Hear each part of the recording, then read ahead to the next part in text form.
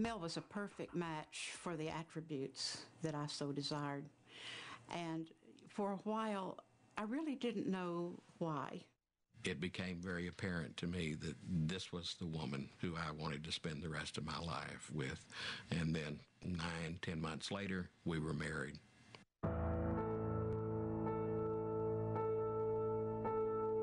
We'd been married for a month at that time, and I had observed something about Mel. He seemed to be very nervous, and by that time I knew him well enough to know he was deeply troubled.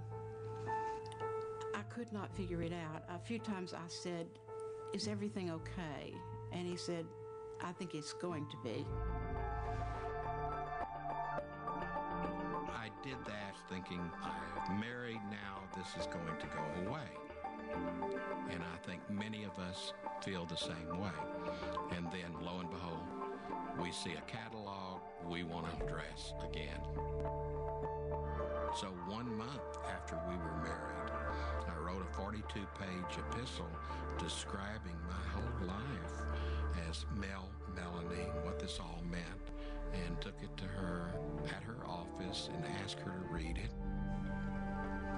It was thick, 40-something pages thick, and he pressed it into my hand, and he said, "Would you read this?" He left. I said goodbye, and I started reading his life story. 3 hours went by, and I was thinking, this could be a very short marriage. I did read the letter, and I thought, this is going to change my life.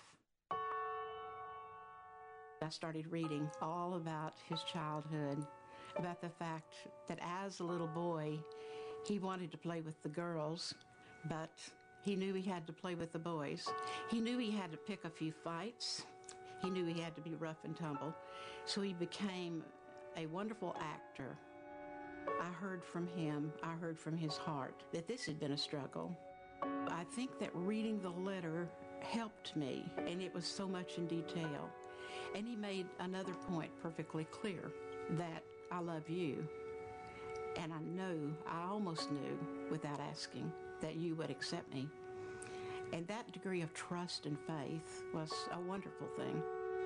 Her words were, "I love you, and we'll make it work."